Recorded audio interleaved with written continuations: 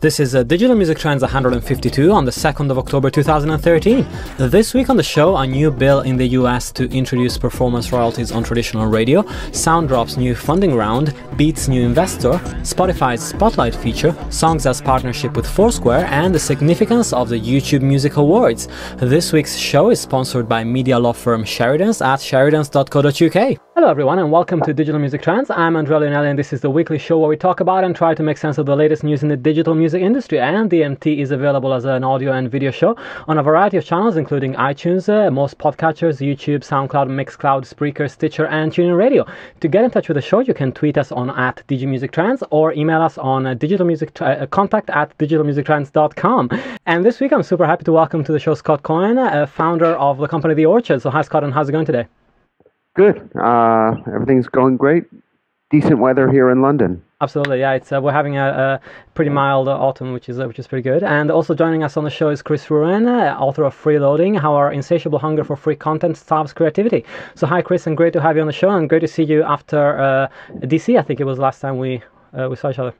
Oh yeah. The World Creators Summit. That's right. Yeah. There was an interesting few days. Yeah, it's great to be here, and yeah, it's 85 degrees. It's going to be 85 degrees here in New York today. So wow. Pretty excited about that. That's pretty cool. And first up, I usually like to do a little plug from the guests. So Scott, anything exciting coming up from the Orchard in terms of other features or artists that you're excited about? We have so many things coming out every day and every week. I'm sure. No, I'm just excited about the sheer volume of and great talent that keeps putting stuff out week after week. Absolutely. That's great. And Chris, on your front, of course, I would recommend the book Freeloading to the listeners to go and check it out on Amazon. Aside from that, anything else that you're excited about or want to talk about? Well, I mean, yeah, lots of things happening with the book that I'll be announcing soon on social media, but the paperback version of David Byrne's book, How Music Works, just came out, the black cover, and there's a nice couple of paragraphs where he discusses freeloading and me. That's great. In that book, and the book's going to come out in the UK in July. Audiobook is coming out imminently.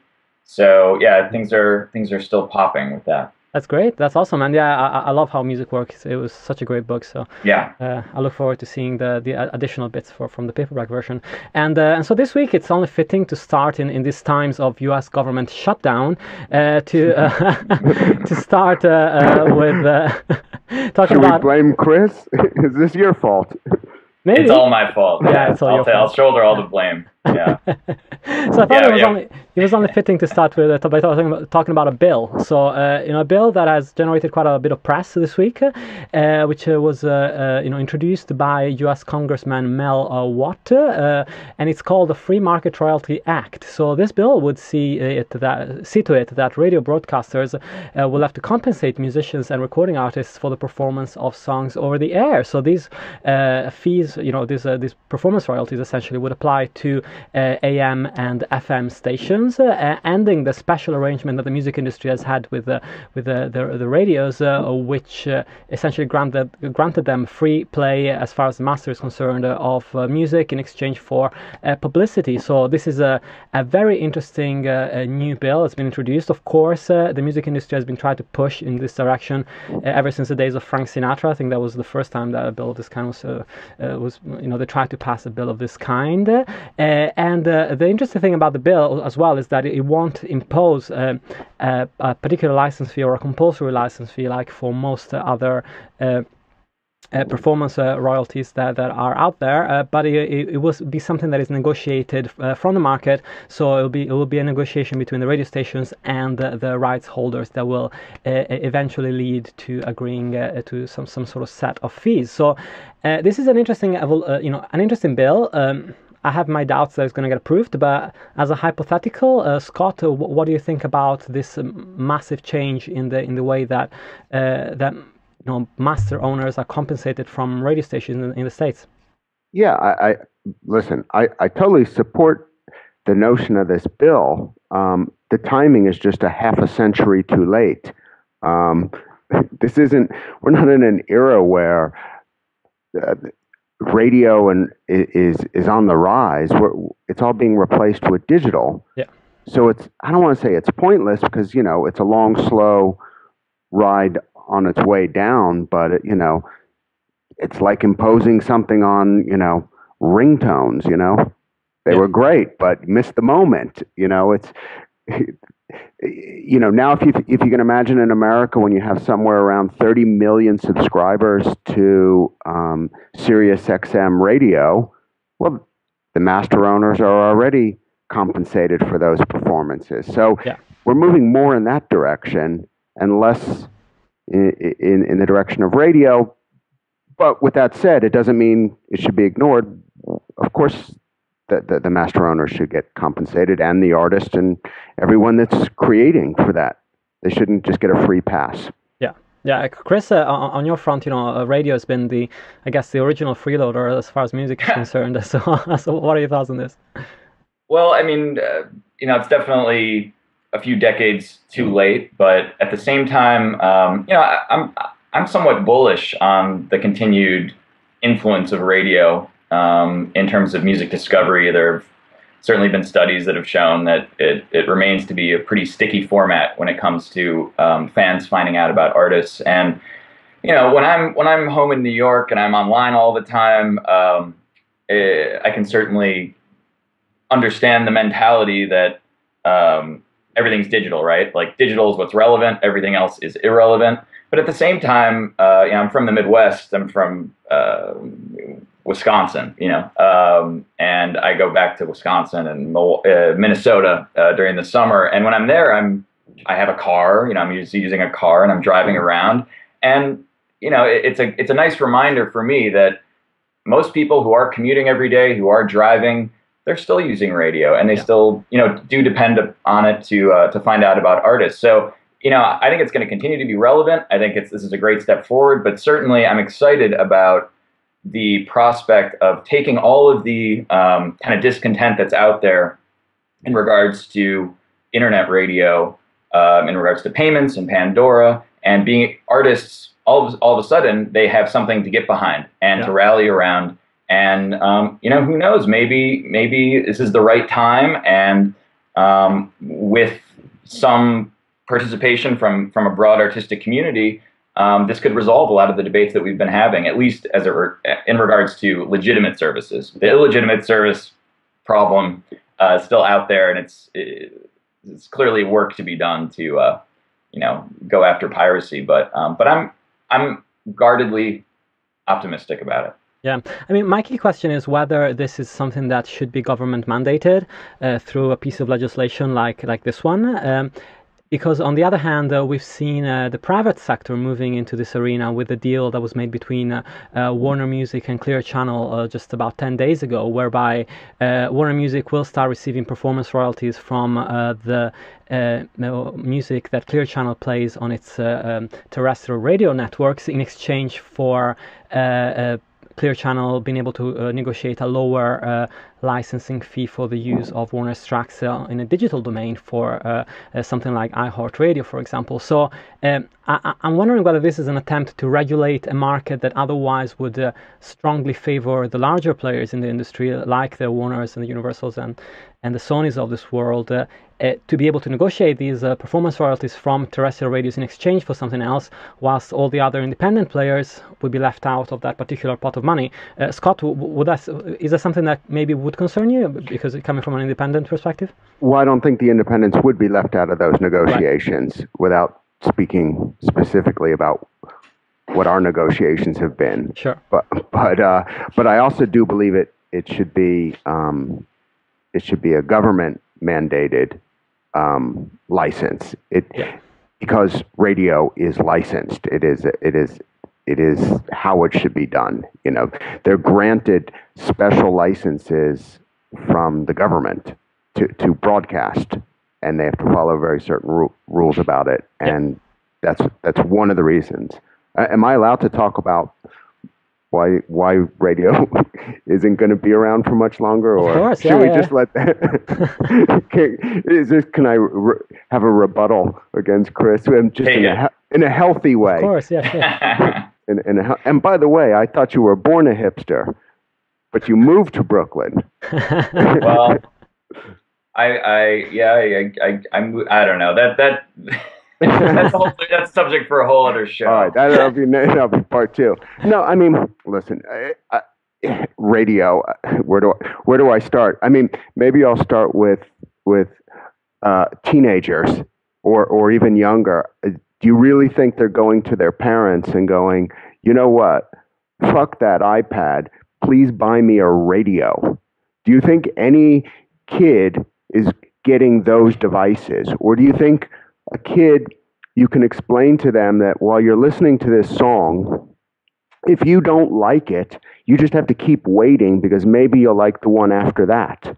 And if you don't like that one, don't worry, just keep waiting. Maybe you'll like the one after that, and then there'll be a 6 or 9 minute advert break where you have to listen to that. I mean, the idea of radio is kind of over. I think curation of music and delivering it to people, absolutely, you need that. I think that when you also get into things like the automobile, like Chris brought up, I mean, within the next 4 years, 80% of all the automobiles sold in North America and Western Europe will be connected cars. And now given the choice of listening to a very tightly programmed radio station with advertising or accessing your Spotify, RDO, Deezer account, your own personal collection, or anything else, I think is going to greatly impact radio and take away a significant market share.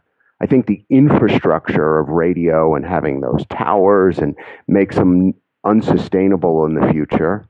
And I think overall the government that grants those licenses for radio broadcasts and saying to us that, no, we can't get faster mobile 4G networks, we can't get faster broadband because we've used up that spectrum so somebody can play 8 songs in an hour.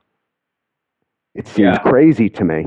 I mean, if I were in your position and I was having to, evaluate the environment and make bets on where is growth going to be in the future, right?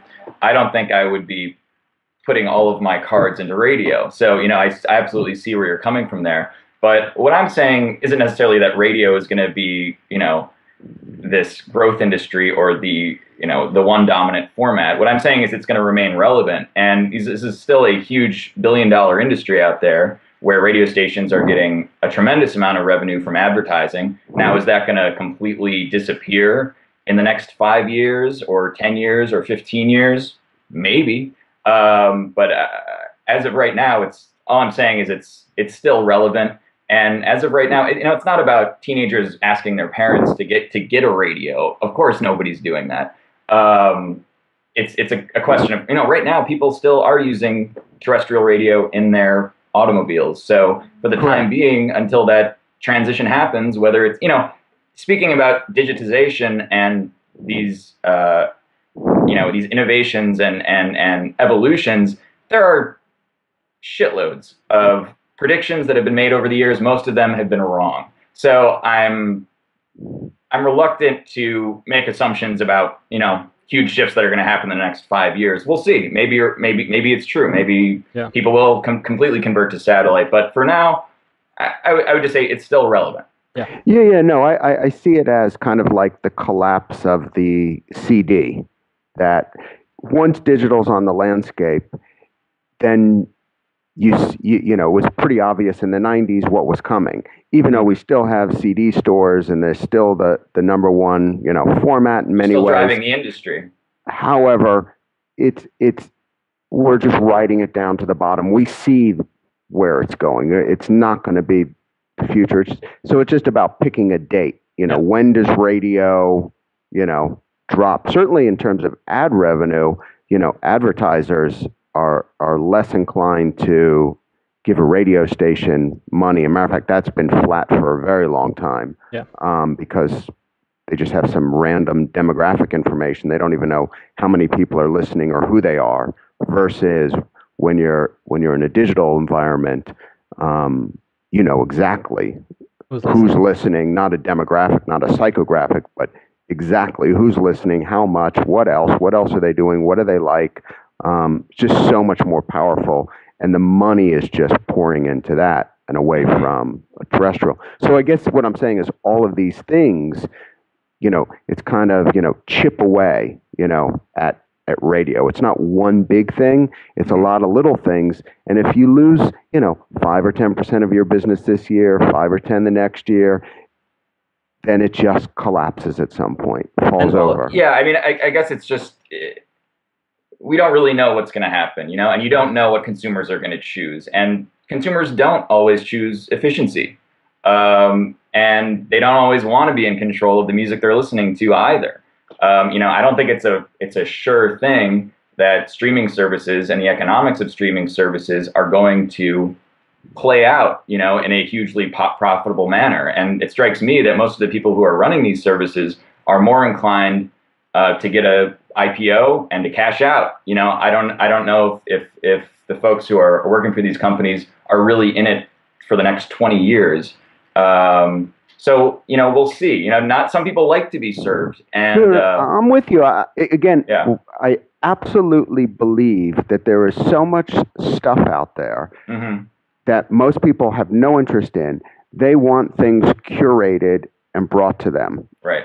I'm just saying radio is not going to be that medium. Traditional radio, yeah, exactly. Traditional radio. And Scott, you're talking about a generational shift and a generational shift of one that is going to take 10 to 20 years to take place. So of course we're not talking about immediacies here, but I do see if you look at the 20 years down the line, even if there are broadcasts that are similar to radio that involve, I feel personally that one of the things that are left out from the new services that are out there is the lack of talk integration. So for example, people love radio because there is that interaction with the DJ. There is the opportunity to get weather updates, news updates that are local to you, and so that element of it still has to be cracked by any of the music services out there. There's no integration at the moment with talk almost anywhere apart from Slacker, and I've seen this new deal with between iHeartRadio and Spreaker, which is quite interesting. So I feel like that's going to be a very interesting place as well for things to evolve into. Yeah, and I think the fact that CDs haven't collapsed more is an example of the unpredictability of consumer choice and what they really want. Even in an atmosphere where you can go online and download any album illegally for free, people are still buying CDs, and not nearly as many as they used to, but they're still buying them. It's still a billion-dollar market. So multi-billion-dollar market. So it's I guess my only point is that there is a mysterious quality to consumer choice, and no doubt we're entering a new future of expanded choice and diversity. But also, the subject of my book is sort of about how below all of these legitimate services is a giant black market, which is destabilizing these services and what sort of the idea that really makes me wonder is, let's say in a perfect world, piracy isn't done away with, but it's more effectively marginalized, and a consumer all of a sudden has to say, okay, well, I'm not going to get it for free as easily as I used to. Do I use the streaming service? Do I pay a subscription for that? Or if I'm going to be paying money for a digital album, would I rather just get something physical? I think it's hard to predict those choices, and I wonder what they would be if there were better copyright enforcement. That's interesting. And I wanted to, we talked about curation for a second there, and I just wanted to jump on and talk about the news on Soundrop, which is a startup that started its life as a Spotify app and has gathered enough momentum over the last couple of years to close first a $3 million round last year, and this week it announced a second round of $3.4 million, which was led by the investor North Zone, which is also Spotify's lead investor. So if you haven't tried Soundrop, out before. So it's a way to make listening more social. Essentially, anybody can create a virtual room where people can gather to listen to a specific type of music together, essentially like a playlist, and people can contribute to this playlist as well. And the company's aim is now to become cross-platform, so moving away from Spotify as being, the main thing that people identify Soundrop with, and becoming ubiquitous, essentially. So that's what this new round of funding is. The thing is that this brings the funding of Soundrop to 6.4 million within the space of 15-16 months, and I've seen loads of different reactions on Twitter over this. So do you think it's madness that a service like this is getting so much attention and so much funding, or do you think there's something? Do you think they're right on the money? Chris, do you feel like this is a startup with legs? I don't know. I'm highly skeptical. I guess, in full honesty, I'm very skeptical of all of these startups, given recent history, and Turntable FM, I think, being a great example of, a new service comes along, it's providing the music in a slightly different manner with a social component, and, there's a nice round of investment, and people get excited and wonder, oh, maybe this is the next big thing.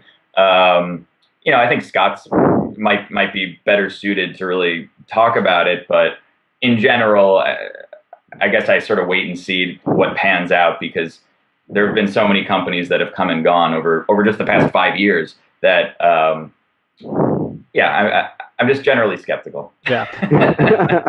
And Scott, this company is also placing a lot of emphasis for its sort of evolution on artists actually joining in and creating rooms and record labels getting involved, and so have you got any direct experience with Soundrop, and do you feel like this is something that is here to stay, or just another startup like Chris said? Yeah, we've actually done a number of these Soundrop rooms with artists. It's just another way to engage with audiences, and is this the company that's going to win or not, or the service that wins or not? I don't know that. That if I could predict that, then my life would go. I would be running the world. But you'd have golden headphones on, right? Yeah. But instead of whatever these cheap things are. But with that said, I don't know which company and which exact service, but I do know that these types of behaviors are what people are going to be using more. Yep. They like more social aspects. They like sharing. They like engaging with artists. It just is how it is. Which one wins? I don't know. Which platform? I don't know.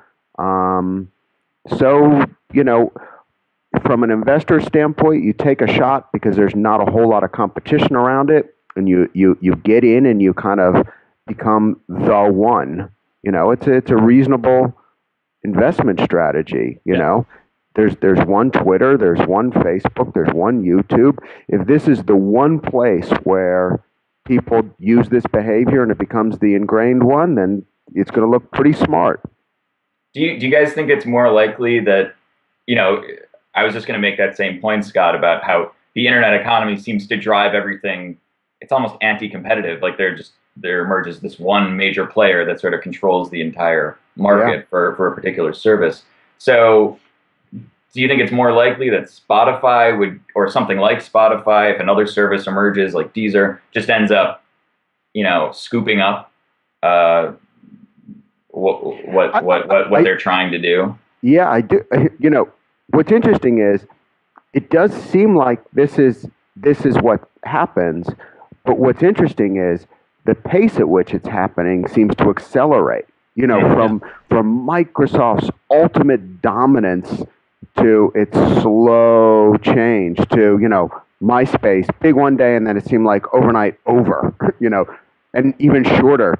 Turntable, like everyone's on it, and then it's over. And it's just, wow, it's going incredibly fast. So even if somebody does dominate, by the time you figured out they dominated, everyone's off to the next thing. Right. Yeah. And the interesting thing is that, in a way, I could see Soundrop as being touted as a feature rather than a company. I heard a lot of startups in the last few years that when you hear the pitch, it sounds more like a feature than an actual business or in its own rights. But the interesting thing here is that if they manage to go cross-platform, then it does become a business in its own rights, because it manages to bring together people that otherwise would be insulated in their own island of streaming service. So I think that's really an interesting value that the company can bring into the equation for this service. Moving on to another interesting type of curated service that we haven't actually seen anything of, but we can't seem to go a week without talking about. We're going to have a quick look at Beats' latest news, and Beats, of course, linked to their upcoming streaming service Daisy. And this week, we reported that only a few days after announcing a buyback of the 24% share of the company owned by electronics giant HTC, which was worth $265 million, Beats has found a brand new investor in the private investment firm Carlyle Group. So the group invested $500 million in the company in exchange for a minority stake, although given the price of the HTC buyback, I would imagine that's sort of at least a 40% stake, otherwise it wouldn't make much sense. But no specifics have been given out to the public.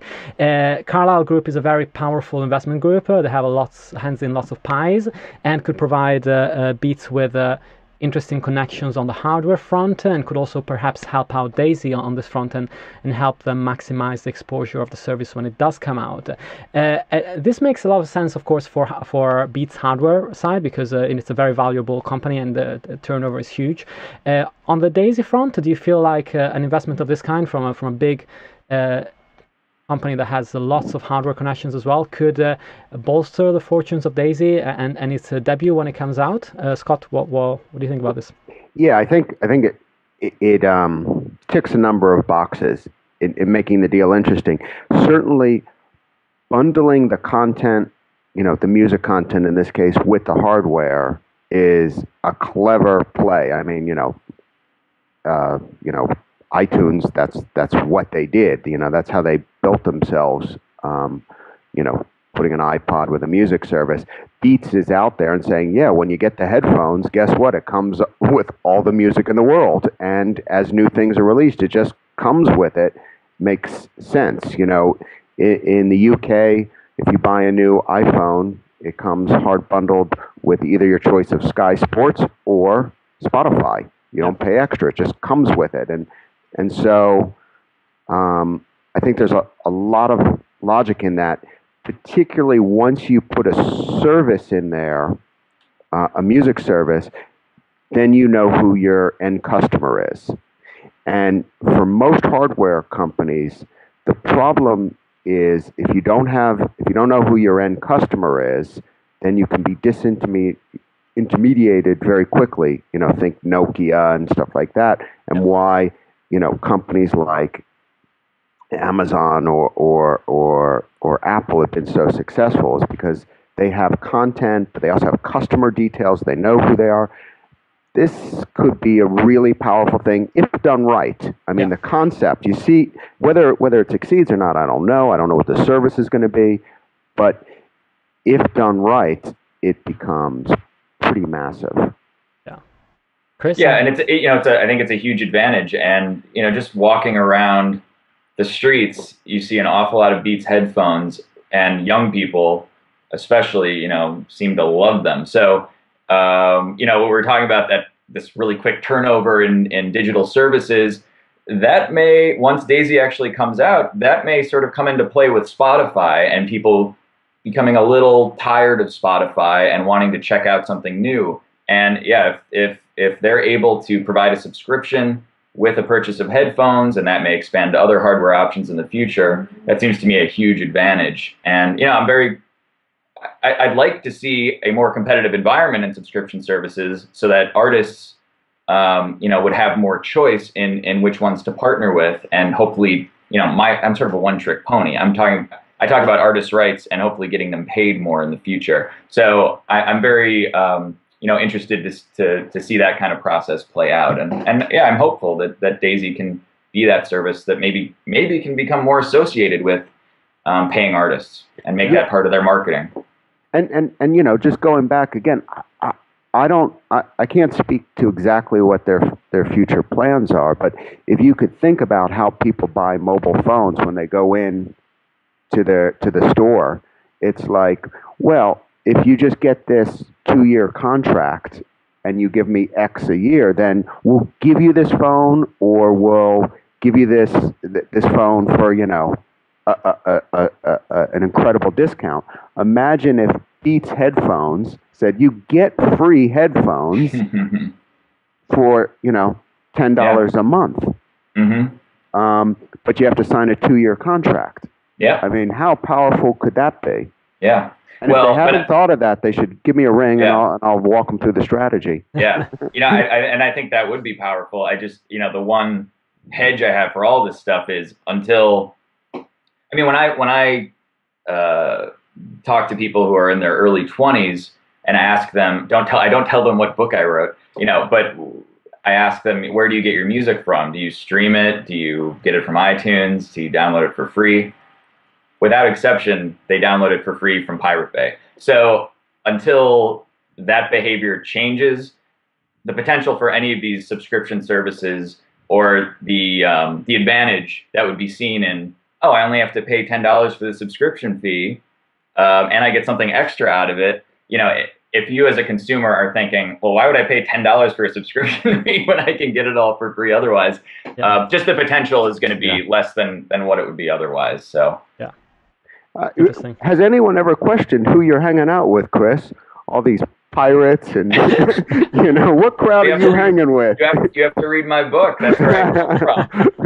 It's a rough story, that, isn't it? I've corrected myself, and now I'm here to, you know, spread the gospel. And in the second half of the show, we're going to talk about Spotify's Spotlight feature, Songza's partnership with Foursquare, the YouTube Music Awards, and much more. But first, a short information piece with DMT's sponsors, Sheridan's. I'm here with Tahir Bashir, and we continue our series of segments on digital service providers. Hi Tahir, and thanks for being on. Thanks for having me on the show.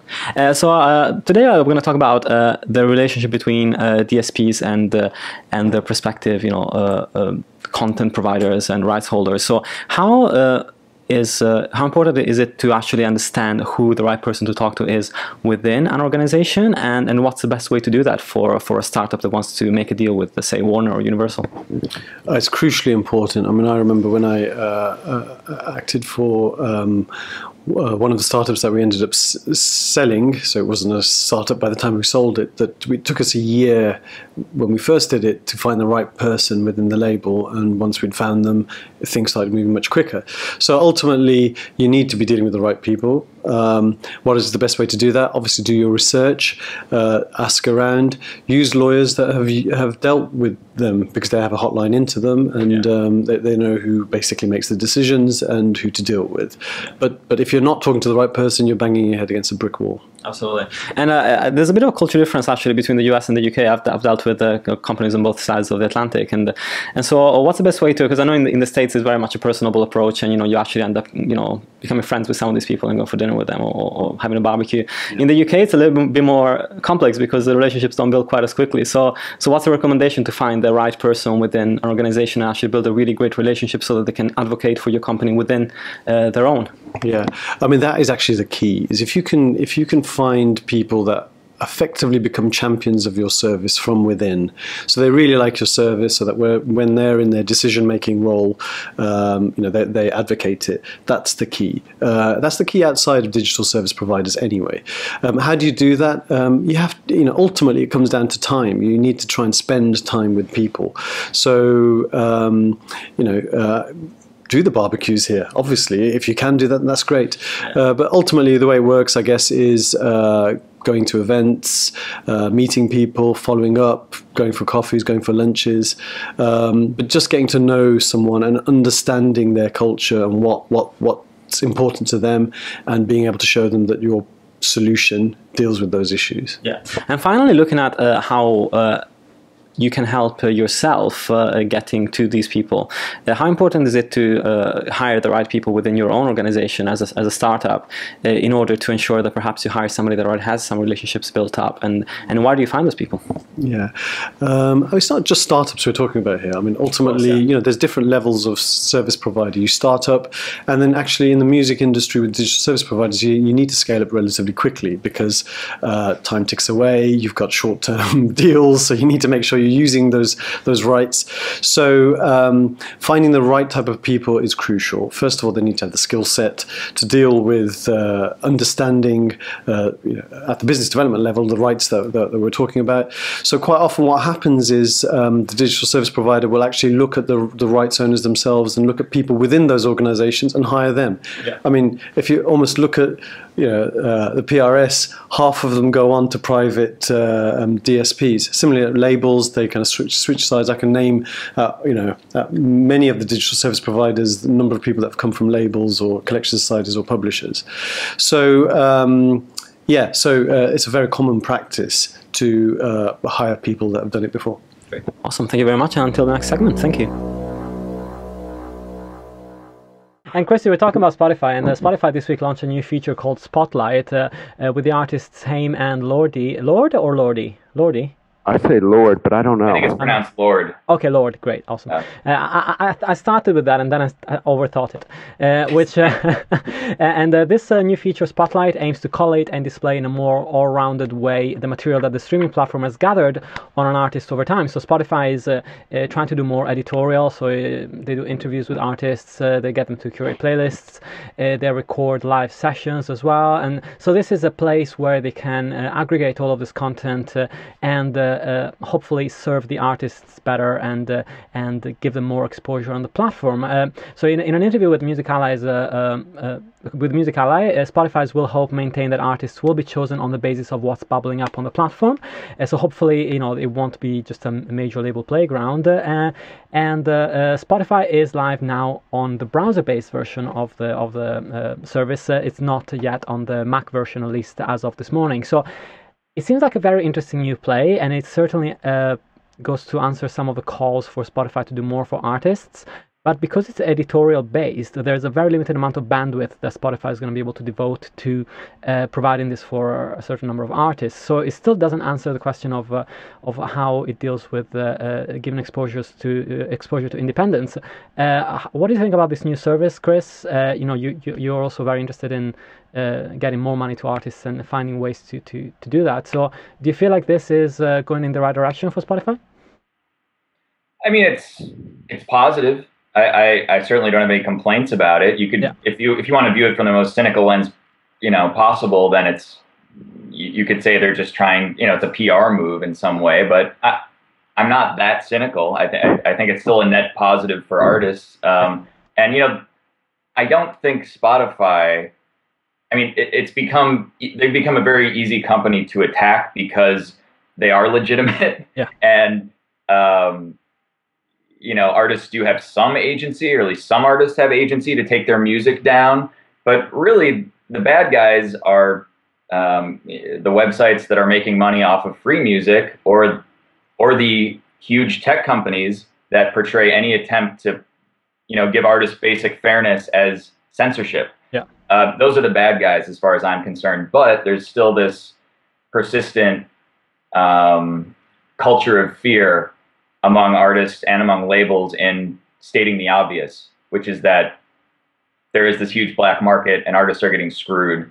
And, that is the foundational problem as far as I see it. And if you can plug that, in theory, then artists and labels will be in a much better negotiating position with services like Spotify. But right now, Spotify can just say, you know what, at least we're paying you something. It may not be much, but it's something. And as an artist, what do you say to that? So I'd say Spotify pays out, and most of these services pays out about 70%. That's right. Yeah. To the rights holders.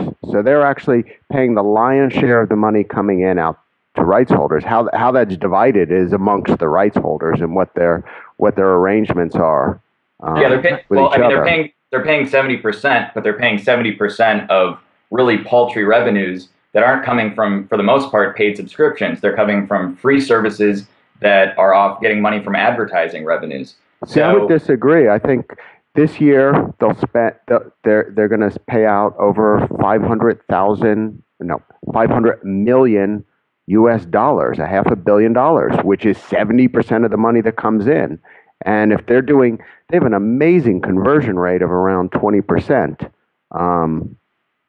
Which is a spectacularly high conversion rate. Yeah, I mean, I'm glad that they're paying that money out, and I'm sure it's going to inch up more and more and more as the years, or explode, as the years go on. But okay, $500 million versus, there's just a number I saw, the $4.6 billion invested in artists via A&R, et cetera, by major labels in the past year alone. So if you're looking at the environment that's out there, those payouts, even though for a huge artist, you can make good money because of the volume that you're getting. For the most part, they're not even playing on the same field in terms of sales, or revenues from iTunes. Well, I would disagree, and it depends on what territory you're in terms of what percentage of the pie that is. If you're in Sweden, it's your biggest revenue source, ahead of CDs and ahead of downloads. Or the Netherlands, right? Netherlands. Yeah, it really depends where you are, and that also depends on when the service was launched, because it takes some time to penetrate into a market. So we see the first markets where it was launched, then the second wave, then the third wave, and the fourth wave. So it takes some years to be significant. But even if you just look at something in the States, again, I mentioned earlier, Sirius XM radio, you have 30 million people paying between 10 and 15 US dollars a month for radio. So the concept of already paying this monthly subscription fee exists. And the reason it exists is also kind of that bundling. They're paying it because when they're buying a new car and they say your monthly payment is going to be, $217 a month, but you know what? For $227, we'll give you this. And they're like, sure, just add it in there. And so how quickly could that same money be pushed over to these, which again doesn't help the market because it's just shifting from one to another. But you could begin to see how these subscription services can penetrate very quickly and scale very quickly when they're bundled offers. Yeah, and I hope they do. I guess what I'm interested in seeing the Spotify paid subscription rate, which is what, 5 million, 6 million now. Yeah, 6 million. It's getting up into that 20+ million scale. I think that's when we'll know, okay, this is going to work out for everybody, and Spotify can be profitable and artists can get paid. And I agree, because go ahead. Oh, sorry. So I was just going to ask you, just going back to the story, like, what is your take on Spotlight? Do you feel like this is something that you would welcome as somebody that is trying to push artists on a platform like Spotify, or is it too restrictive in terms of the breadth of artists that could be featured on here? No, I think anytime you're featuring artists, it's a good thing. When iTunes first launched, they didn't really have a big plan of how they were going to populate all of their okay, we're going to put some stuff up on the main page. You're like, okay, what about the jazz page, the blues page, the reggae page? Oh crap, there's a lot of shit that needs to be programmed, and how it's going to be different in different countries because it all is different. So yeah, Spotify does the first few of them, but before you know it, it's like if you listen to indie rock, then there's going to be a whole bunch of spotlights around those, and if you're into hip hop, there's something different. The potential is there to just keep growing because it's delivering, significant value for the end user. Yeah, that's why it happens. If the end user feels this is valuable and they engage with it, then they'll keep doing it. Absolutely. Yeah. And in freeloading, one of the people I interview, Adam Farrell from Beggars Group, and he sort of makes this point that there is this, if you just have this pure streaming service that's on demand, it's very easy for a customer to become overwhelmed. So, maybe part of that solution or successful model for these streaming services over the long term is identifying what kind of curation or spotlighting are fans really going to appreciate and be drawn to. Yeah, it's classic, paradox of choice. Consumers demand an abundance of choice, but then faced with this, they freeze. Or they go back to the same old patterns where you go, hey, you can listen to anything you want. And they're like, really? Because I'll invite people over to my place and, that have never actually tried Spotify, and you sit them down in front of a computer and say, okay, type in any band name you want.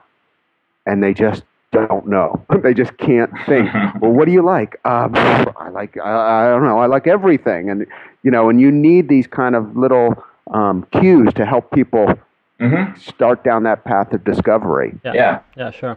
And of course, there's also the elements, in a social situation like that, when you're trying to find an artist that you want to play, you're thinking, you've got 1,000 things going through your head, like, is this appropriate for the situation we're at? Is this going to keep playing in the background? Does this work with the situation? So it's definitely, I just got an email from Mark Mulligan. His latest post is called The Tyranny of Choice, which is, I think, an interesting title for it. And it makes a lot of sense. Talking about a service that is based in New York, actually, two services that are based in New York. There was a very interesting partnership announced this week through Billboard. Glenn Peoples reported this week on Songza's partnership with Foursquare, both New York-based companies. And this partnership will allow Songza's users to receive special badges and curated playlists when they check into select venues. So this will be an extra perk for users that use Songza and use Foursquare at the same time. And there will be also a giveaway for people that reach the second level badge on this particular offer, which will get them 500, up to 500 6 months memberships of Songza Club, which is the ad-free version of Songza. So this partnership is very New York heavy for now. So Chris, you can probably try it out because most of the venues are in New York. There are a bunch of venues in other cities as well, but of course the plan is to expand this. I love the idea because there hasn't been much interaction between location-based services and streaming companies, and how the two can interact and provide a better value for the consumers. So I like this approach. Of course, it's a very niche subsection of people that would use both Songza and Foursquare. So that's, it's going to be interesting to see how that plays out in the mainstream. But I like it. Chris, are you going to use this in New York? Probably not, but but I do like the idea. I think it is a sort of a new twist. And Songza, I believe they're in Long Island City and Queens, which is just across the Superfund site called Newtown Creek that I live next to. So, but I've used Songza a little bit, and in terms of curation, I actually really like the interface, and thought, at least I like the songs that they were playing when I was using it. So I really do like this idea of linking those physical venues and the physical realm, the analog world, to the convenience and the choice of the digital world. It seems like a winning strategy. Now, we'll see how it works out.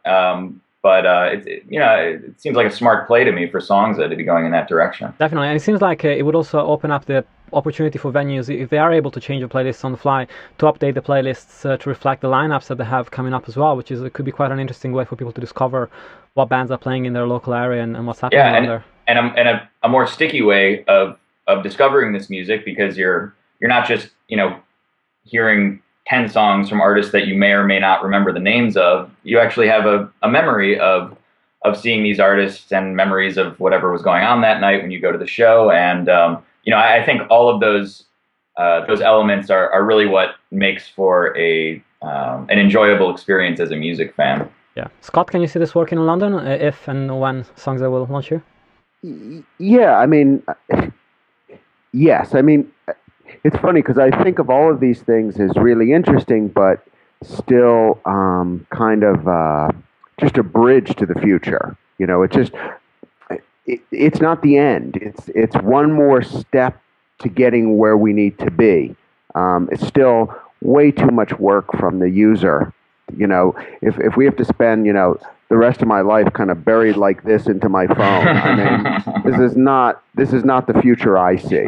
So fine, we still have to go in, check in, and do this and peck that. Yeah, it's fine, but ultimately, I look at a world where technology starts to work for us rather than us working for it, and I see us investing a lot of time working for the technology right now. Yeah. So what do you? Could you talk more about that vision? I'm just curious. Well, it's more of a global thought. If you can imagine, Web 1.0 was merely taking the offline world and putting it online. It could be, Amazon books. You could buy it in a shop, but now you can just buy it online. You can search for it. A Web 2.0 world where there's all this interaction, which is, a Facebook world, and it's an Expedia, You know, a Web 3.0 is when, imagine, all right, so I just used Expedia. So right now, if I have to fly to Barcelona, and I put in my schedule that I have a trip coming up, well, I still have to book my flight, my hotel, my airport transportation, everything. In a 3.0 world, it just recognizes that I have a trip coming up.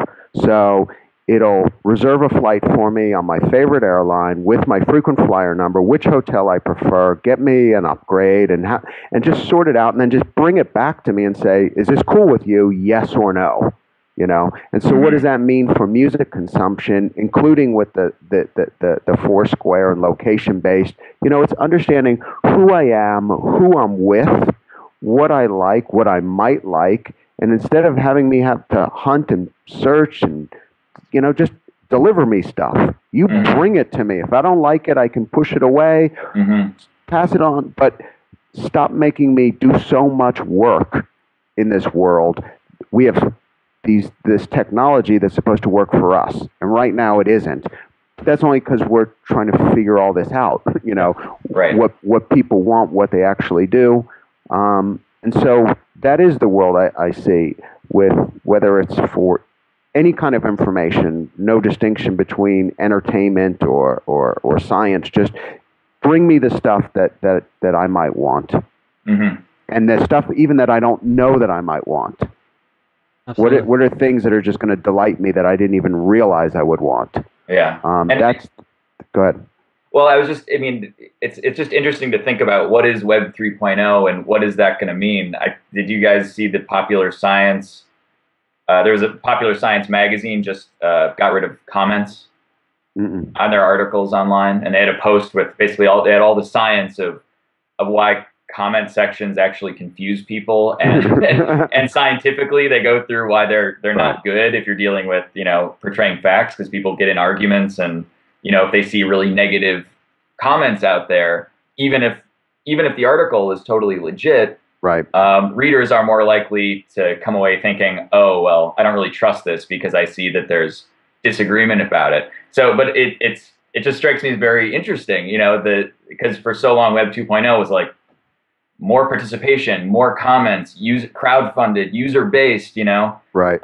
Here comes everybody. But then, I don't know, it just seems like there's this moderation that's going on, and people are starting to question things a little bit. I think so. You could think of things like fashion and art, where they don't really ask your opinion.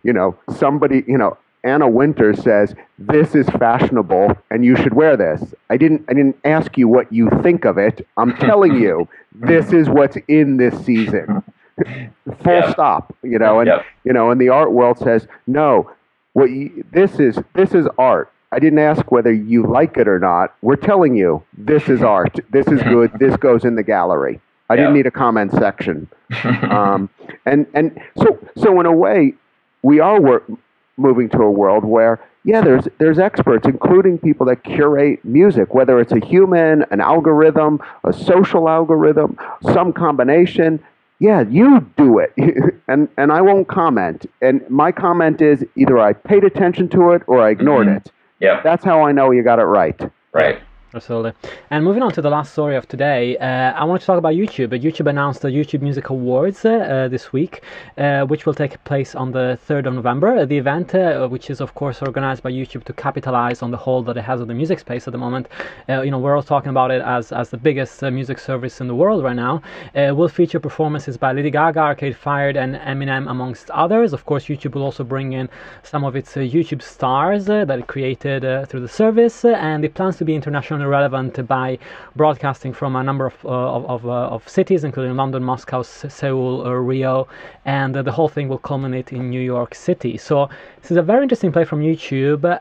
By all measures, they want to become the MTV of this generation. They already are, to be honest. They just want to consolidate their position with these awards. And on the other side, I think it's super interesting, so let me know your thoughts on that.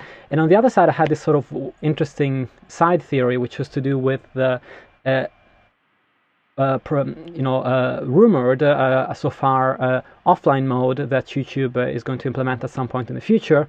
The fact that this offline mode is in the works, plus these music awards, I was wondering whether you think there's anything to these two things as to something that might point in the direction of an actual YouTube music service launching anytime soon, as it was rumored when the Google Play musical access thing launched, where everybody was talking about how Google was planning to launch two services, one with Google Play and one with YouTube. I don't know, what are your thoughts on all of this? Well, first, I'm surprised it took them so long. Exactly. In one way, I don't think anyone was surprised. It was like, oh, really? Fair enough, yeah. You haven't done this before? Oh, okay, yeah. Yeah, it seemed completely natural, but it brings really home a few things, that they own video and people are going to watch. Two is, if they're putting on their own show, now YouTube is owning content and creating content versus showing the MTV Music Awards and then, showing it online or showing it on YouTube. Now it's their content, they own it. Yeah. That could mean lots of things going forward for them in the space. Absolutely. Chris? Yeah, and it'll be interesting to see how much they actually invest in it, what the costs are like. I think that'll maybe be a signal to where they're going in the future, and whether this is an experiment or, I agree with Scott. Why hasn't this happened before, even at some kind of a doing it on the cheap level? It seems like they could have done this very easily. Maybe they're worried. Maybe they're worried about the bandwidth of of going in this direction and having to shoulder more costs. I don't know. But yeah, it seems it's funny how people still love awards shows. They seem to be getting more popular. I love how when the Grammys come on, like the last 2 years, the same thing has happened. I think it was both years where, the Grammys air, you read Gawker, you read websites, and they're like, oh, this is the worst Grammys ever. This was so terrible. Everybody's on Twitter complaining about the Grammys. And then the next day you find out that the ratings are up. The ratings went up for the most they have in 10 years or something. So, or then, the VMAs, it's just, another one of those interesting things to note, that as much as things are changing in so many different ways, there are these very traditional sort of relics of the entertainment past that maybe people find comfort in, or I'm not sure what it is, but the awards show is remaining relevant. It must hit something very primal in our brains, like, we're cavemen, giving people awards for, right. You really clubbed that animal really good, Well, I think it does go back to curation, the stuff we've been talking about before, because this new world was supposed to be the long tail, right? Which not happening, but where you have all these niches and they're sort of self-sustaining, and you have all this diversity and choice. But what are awards shows really? But taking all of these different cultural elements that are out there and bringing them together for 2 hours. Yeah. And people getting to see it all and to participate and to talk to one another about it.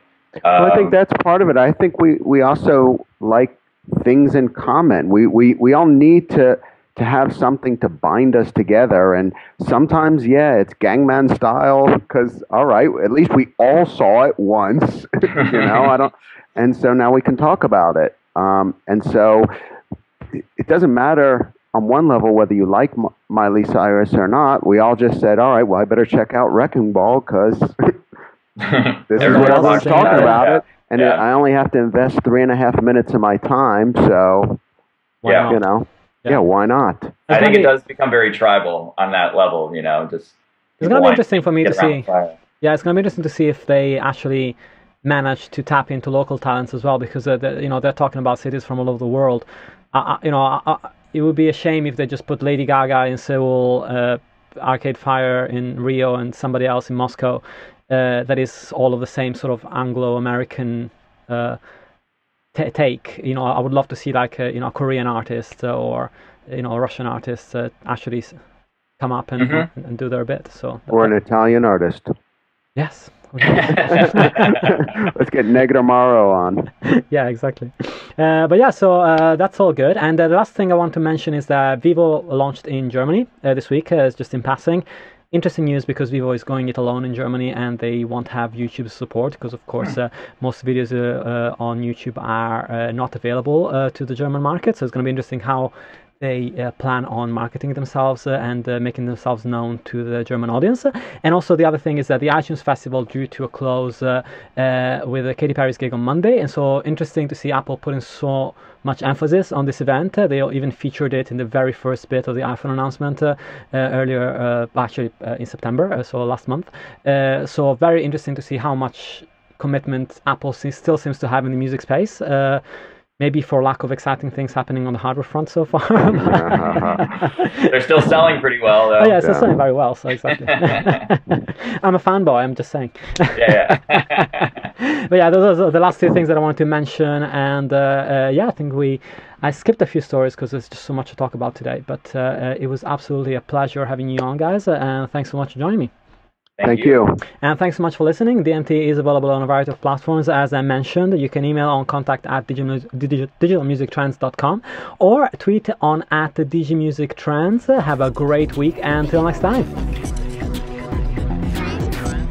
And that's all for this week. I really hope you enjoyed the show. Check out digitalmusictrends.com and sign up to the weekly newsletter.